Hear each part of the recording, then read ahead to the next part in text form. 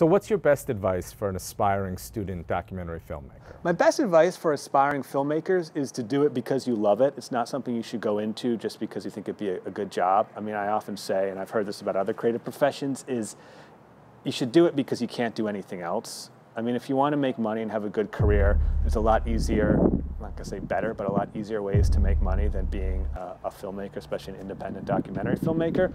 But if you love it and you wake up every day excited to do it, which I certainly do, most days I wake up excited to do it, I think it's a great field. And so I think go into it because you have to, because you love it and you really can't see yourself doing something else.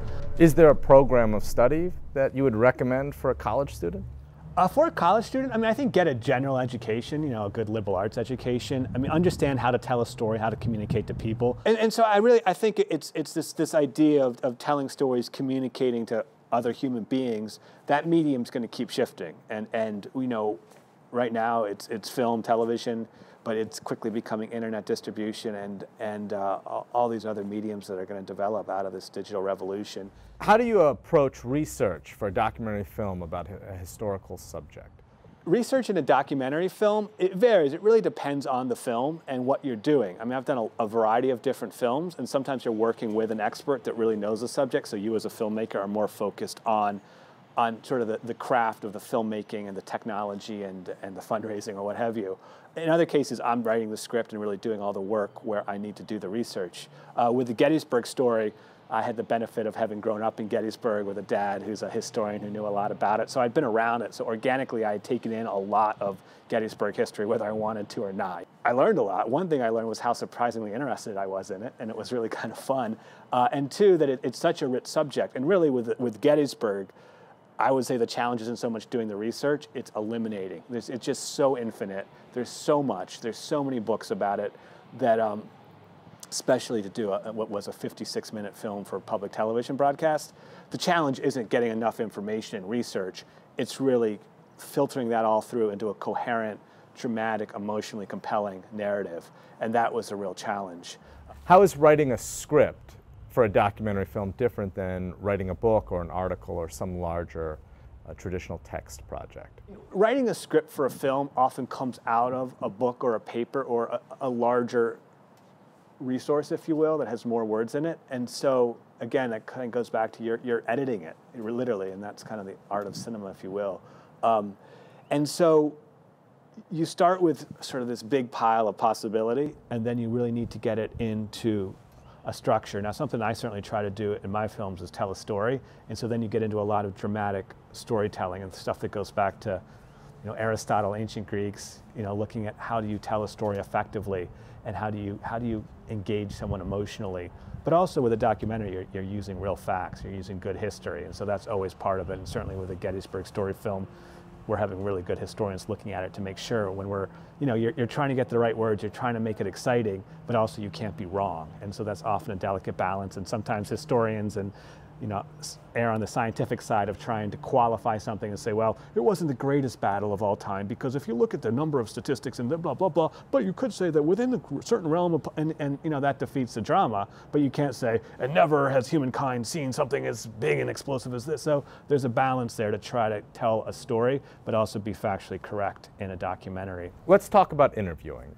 What have you learned about conducting a good interview during the course of your career in filmmaking? When it comes to interviewing, I mean, there's a lot of ways to go about it. There's often pre-interviews where you get to know the person a little bit.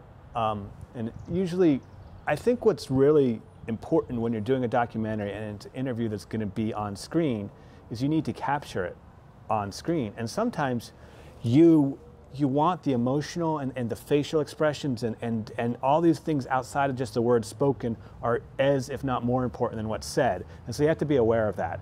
And you want to catch that on camera. If you don't get that, you know, in the can, so to speak, you know, onto your disc, onto your tape, whatever you're recording onto, it's worthless to you, really. You can't say in a film, you can't write what that expression was. You need to capture that. So you have to be ready, first of all.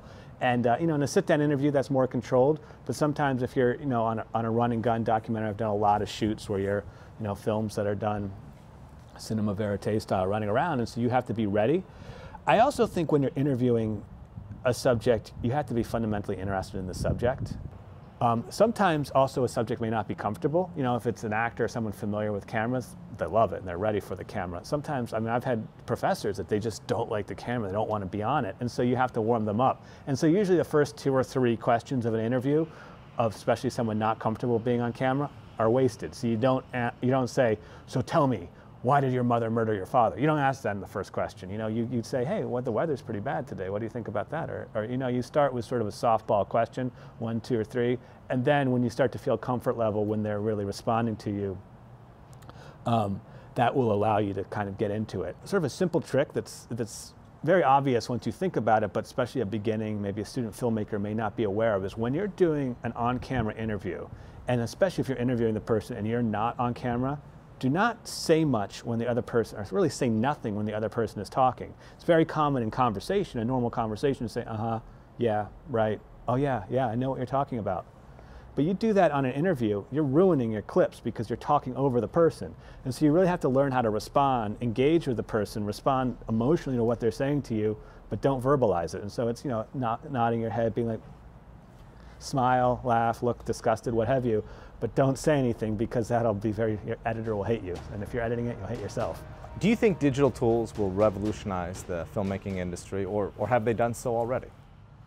Sure. I mean, digital tools have transformed a lot of industries, especially media industries. I think it started with publishing and home publishing in the 80s, and it certainly has reached cinema, television, films, whatever you want to call it, the screen. And I'm certainly a product of that. I've almost never shot with traditional film. We're all working in the digital world, so it's absolutely transformed it. Fundamentally, it's made it a lot cheaper now, like anything else digital in the computer world. And so cameras and quality that were unavailable on a budget of most documentary filmmakers, you know, now exist in the pocket of, you know, in a cell phone, basically, you know, an iPhone or an Android phone. Like, the image quality of that is spectacular, and you have a better studio in your pocket than Ken Burns did when he made his first film. So that's a pretty spectacular change. And so I think it's very exciting. I mean, for me, a lot of work I did with Gettysburg, with the Gettysburg story, it wouldn't have been creatively possible.